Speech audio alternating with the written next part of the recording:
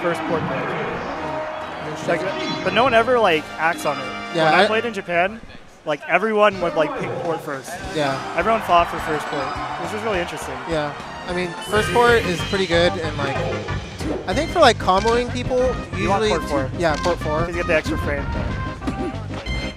I don't think Kurt's much of a tech chaser, but I think just building up the percent to get Falco out of crouch cancel is like the biggest part of this match. Nice. That's a dandy spot to be in. Ooh, that's a good read. Quick first stock.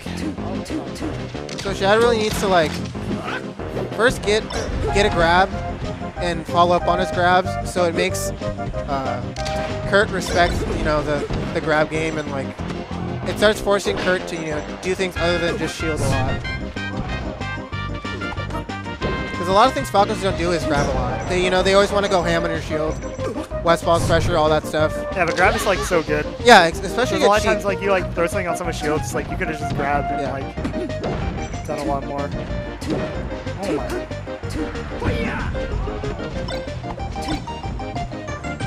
So we'll see if Shad like throws out more grabs.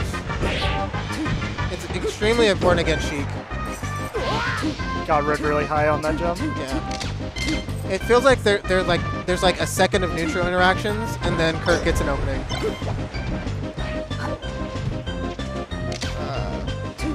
I think it's a lot of Shad just being too aggro right now. Yeah, exactly. He dashes back and then just runs right back in. So he's kind of got a tempo with how he likes to approach. It's like laser, and he likes to shield stop a lot. So it's like laser, shield stop, grab, laser, shield stop, jab, laser, laser, shield stop. So he's got to like mix in a lot more. That was good. Oh, barely escaped that. Two-shot grab. Grab the ledge. Roll up. So he ends up just cornering himself, and that's where the most of the fighting's been going on. He's in the corners. Oh god. He can ledge. Oh, he didn't want to fall off there. Sloppy ledge play. I feel like Kurt's has been getting a lot of. I think like every kill has been from a fair. Yeah. On like the side of the stage. That was like completely avoidable. Yeah. Okay. So like, Shad just got to work on what he's doing in his punish game. Like, that DI would put him like right there. He could have gotten another shine and put on more percent. He's having trouble putting on percent and keeping Kurt off stage. So he got out of the corner that time, but the last couple times, jumped over his shield. That shine. Oh my god, that was the dumbest smart thing I've ever seen in my life. He rolled into the corner. See, like, Shad has to recognize he's double jumping every time he gets lasered.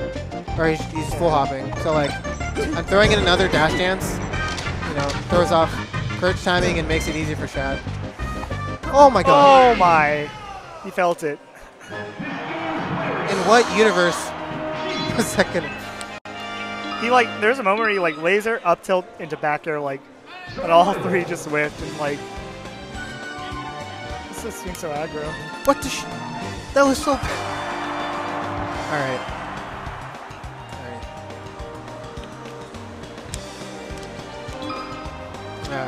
Pokemon, I mean, every Sheik hates Pokemon Stadium. So, I feel like every time a player picks it, it's like a tilt factor. I know Okami hates Pokemon, so like every time I see him playing Pokemon, he does not look very happy about it. So, such a great stage. It's actually the worst. Yeah, it's terrible. Oh, right into it. Ledge. He doesn't go ledge a lot. And just like, he got an air and then he immediately tried to shine after, where like the percentage and like what was going on didn't really make sense. So like just I think it's just kind of like that's his like game plan. Is, like, yeah, so he just has to like actively recognize what's going on. Double shine? That was nice.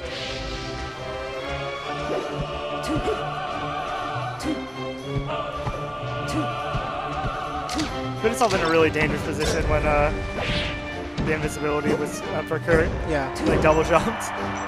And Falco, like the #1 rule is just like don't double jump in an area someone can hit you. Because you can just literally die. No, at whatever percent. It doesn't even have to be high percent. Like, when he's in the corner, he's like too eager to be like trying to hit Kurt. Like, even when he's just shielding. Like, if you're like just waiting and like trying to react, like this, there's not much Kurt can do when he's at like 20% and Kurt's in the corner. Yeah. Especially on Pokemon. Positional pressure is not a lot of thing people think about. It's like keeping him in the corner because Kurt can't do anything is like one of the more powerful things. Then someone throws out a panic option, and then you win. Like he just threw out an air and Kurt just rolled in. Basically, I was like, you could just held, like grabbed.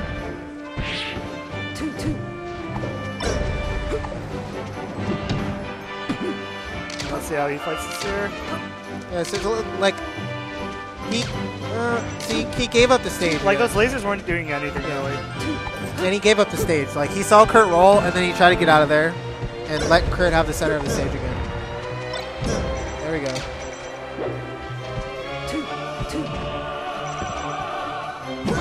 Nice.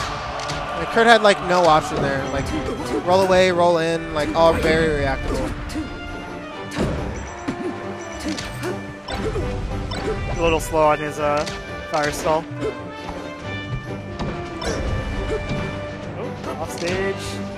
And I think that's okay. Like ending the combo there, taking the stage back, and just keeping Kurt in the corner. I don't really like the lasers in close space. They can be very good, but well, especially when he's like really low, I feel like it doesn't get it much for on an edge guard.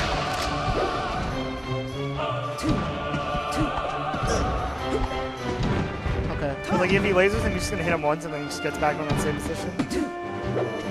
Yeah, I would not fight here. Oh my god. Oh, nice. Camp it out. No, God. What are you doing? Oh. He missed the tech there. So I think he hit the wall.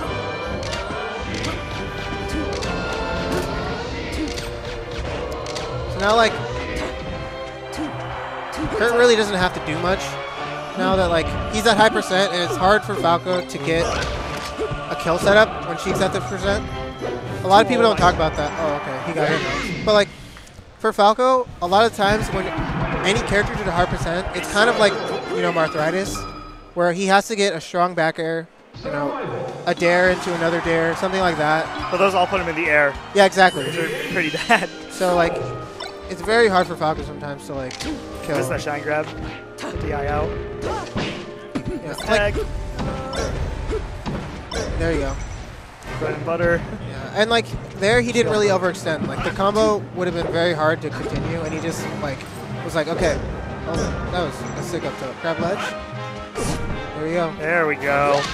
This is Pete Jeremy. Yeah, that was a sick stock. Didn't overextend, like, you know, threw out good moves, and look, now he's just waiting. And, like, the onus is not on him to approach. Oh, that was a good edge cancel. Oh, he got the crouch cancel, but didn't capitalize on it. I don't think he intended to. I think sometimes, like, just getting out of there after you crouch... Oh, that was a sick nair.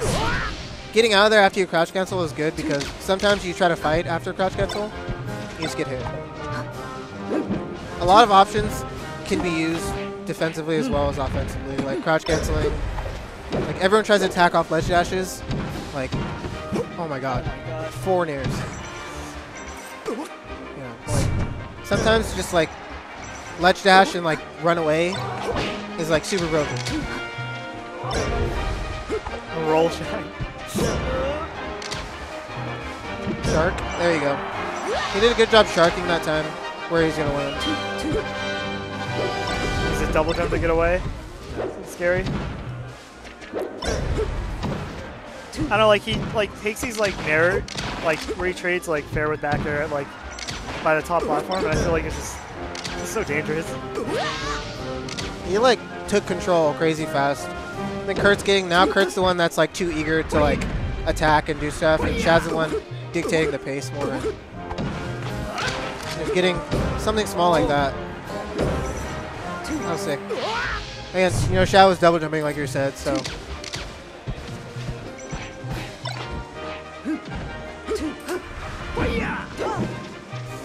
Oh, God. Can he get much off, like, jab at, like, Sheik being, like, 38%?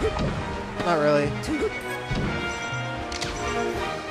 Anything jabbing anyone at low percent now is just super dangerous. You know, crouch cancel grab. Oh, why did he double jump there? Like, okay.